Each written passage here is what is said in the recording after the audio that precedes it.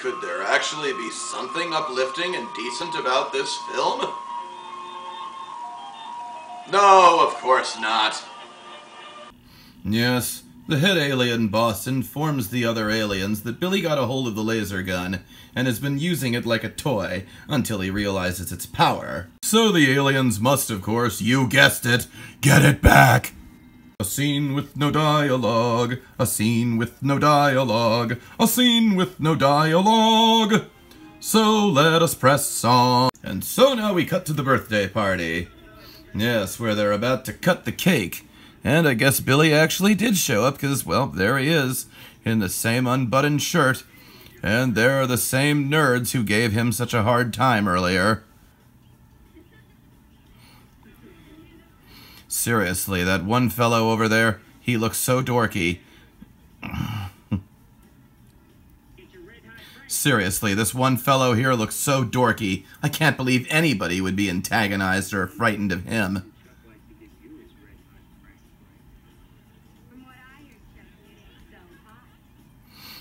But apparently they're trying to barbecue some hot franks on the grill, but this one girl's not impressed by his hot frank.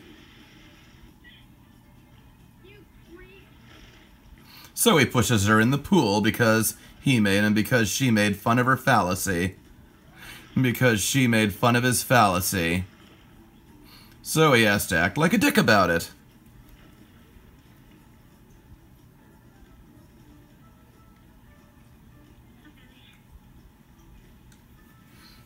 Billy's only here just to sunbathe a little bit and basically act cool, not even bothering to get into the water. Almost as if he were a typical beach bum. Maybe nobody wants any cake because the cake tastes like mud. But sure enough, there's Billy still trying to be cool. Yeah, I want a bite.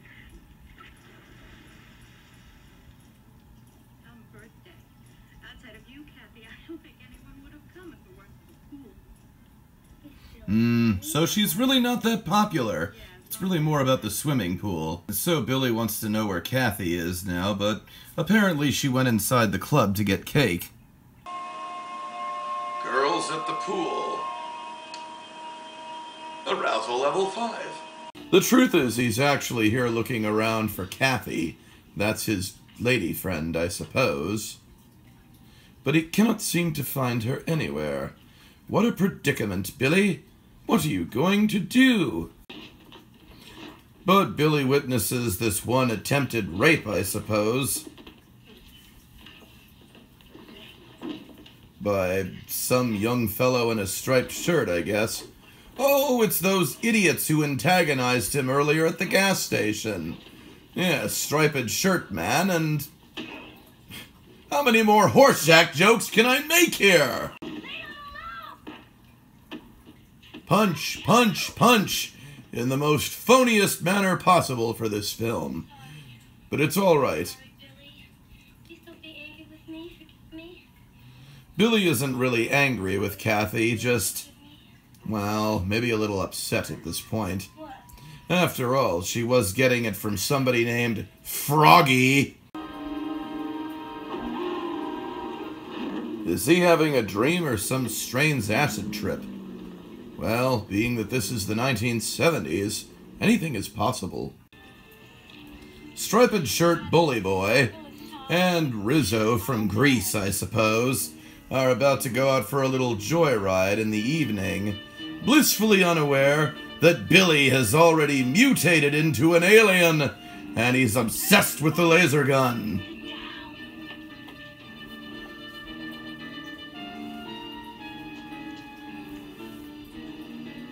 Will somebody please do something already?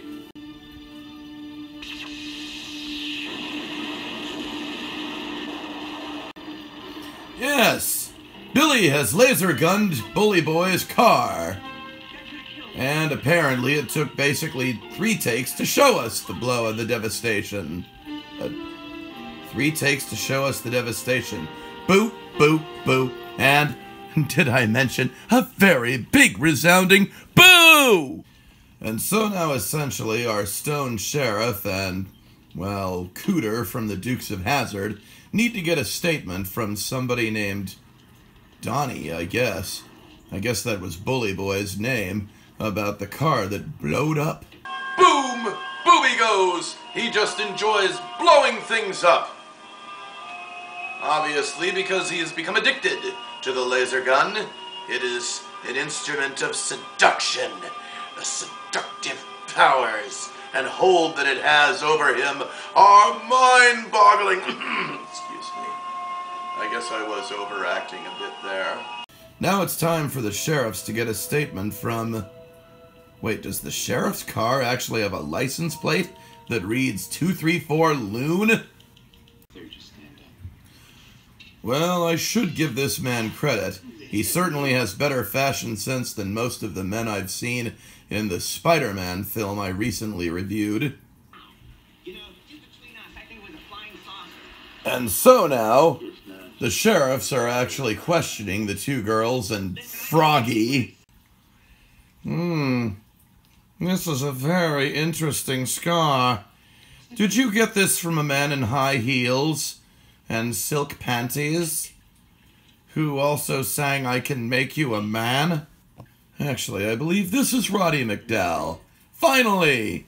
A big-name star in an otherwise cheesy, ridiculous, and also hard-to-believe B-movie. Oh dear, it seems that Alien Billy is going to shoot this car. And I suppose we'll have to see at least 3 takes of it, rolling down the hill in flames. And 3 more takes of it exploding. This, of course, is all being observed by the E.T.-like aliens.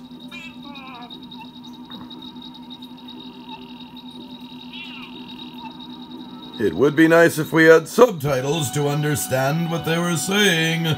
And so now Billy is pulled over by Cooter from Dukes of Hazzard. And amazing! He's not wearing the same unbuttoned shirt and the same jeans. He actually changed his outfit. What madness is this? But of course Billy is sort of under arrest as, well, the sheriffs want to ask him all sorts of questions about what happened to all those cars exploding. I'm sure these bumpkins will come to that realization soon.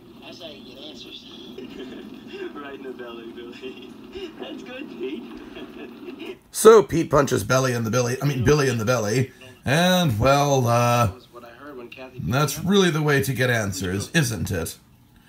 So Roscoe P. Coltrane questions him, and of course the best-dressed detective in history shows up. Like I said, at least they've got better fashion sense than Spider-Man Strikes Back. So he shows them the little metal plate in his stomach. Thanks for coming in. And I suppose with that he's free to go. He is just free to go. Just like that. And so the world's best-dressed detective has a chat with a local scientist over something or rather. But they analyze everything through a microscope. I know, it's the oddest thing. The oddest thing what? And apparently Mr. Mom is somehow able to identify the little metal piece that is within inside Billy's chest. The scientists analyze it, and whatever it is inside Billy's chest is growing and will eventually cause him to alien out totally. Emergency alert 1. So this causes an emergency alert 1. If we get to emergency alert 3, we are in trouble.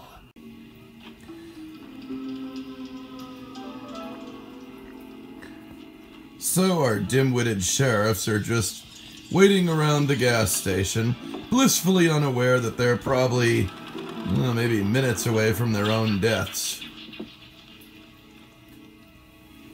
They have no idea what's going to happen to them, do they? Well, it seems Billy only mutates into an alien at night. And I suppose the toilet explodes in 3 takes as well. So long, Sheriff Cooter. Nobody liked you anyway, you redneck tit. Oh, Lord. Somehow I doubt very much that this ever gets any better. I mean, what is the point of any of this anymore? It's just some young man, you know, in an unbuttoned shirt, you know, running around and basically blasting everything he sees. And he's slowly turning into an alien himself. All you need to do is just look at that face. I mean, really, would you just look at this face? Now isn't this a face to die for?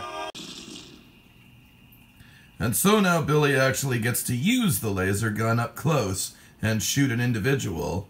So our stone sheriff is, well, dead now. And with the worst possible transition imaginable, well, Billy is enjoying a sexy sleepover in the bushes with his girlfriend Kathy. What will happen next? Tune in for Chapter 3 to learn the rest. Oh, Lord. It does not get any better, does it? I mean, I've sat through already 2/3 of this film, and it's still not getting any better. Well, I guess we'll have to see in Chapter 3 if it does get any better. Until then, this has been Les Thespian, saying I shall see you in Chapter 3.